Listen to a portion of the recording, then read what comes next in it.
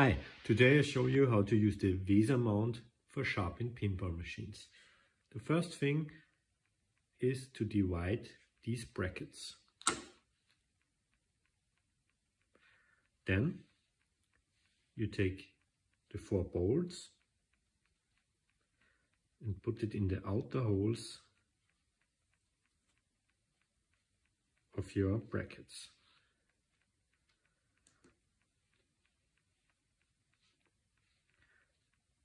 It's important to use the flat side, not the other one.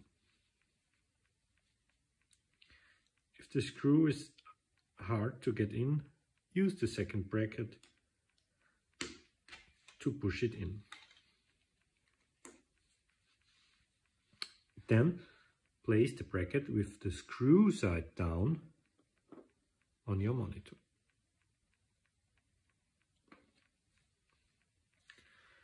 Now take the 4 shorter screws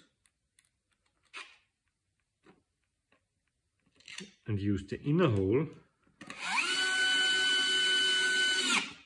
to mount the bracket on your monitor.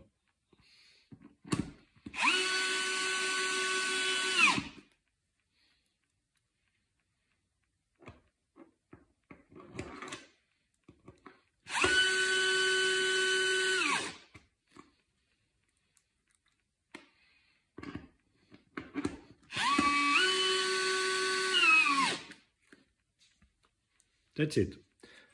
Now you can use the wooden display holder of your Sharpin pinball machine